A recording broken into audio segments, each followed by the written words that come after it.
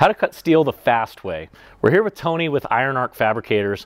Behind us we have the steel beam that we're getting rid of, and typically they would use a torch, like a cutting torch, to cut these things, but it gets really hot.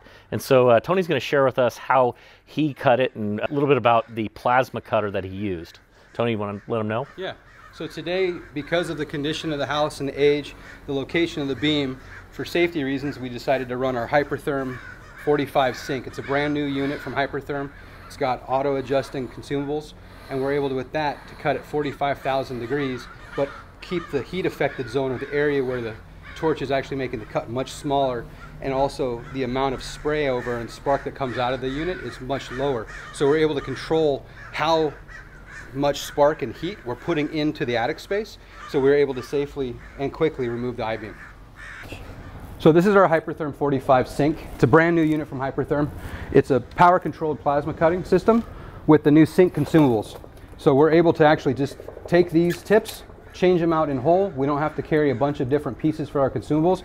And when we plug it in and set it up on the torch, the system actually automatically knows exactly what we're doing, if we're drag cutting, machine cutting, or gouging.